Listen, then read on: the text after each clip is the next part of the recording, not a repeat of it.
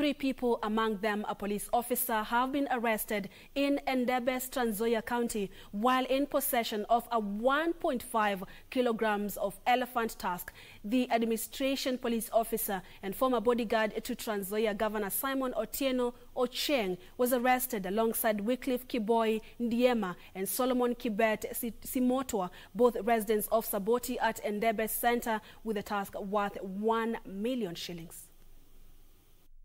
Detectives from the Directorate of Criminal Investigations and Kenya Wildlife Service intelligence officers, while posing as potential buyers, arrested the 3 on Saturday.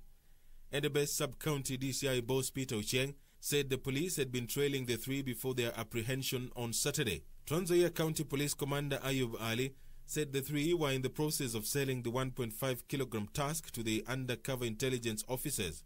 The 3 are expected to be arraigned in court once investigations are complete. The arrests come amid a growing row between the Kenya Wildlife Service and communities living near the Mount Elgon National Park over human-wildlife conflict. Ninaomba askari na serikali atusaidie kabisa, askari asikuje kunyanyasa sisi. Hata sisi kama wamama, sisi hatuendingi msituni, na hata kama yuko miti yenye analetwa, sisi ndio tunaletwa. Kama wanataka uhusiano mzuri sisi na hawa, wawachane na kukuja huku mashinani kutufatafata na kututengelezea amani kuwe mbaya sisi na hawa. Kama kuna mambo si wanakuja tuzungumze.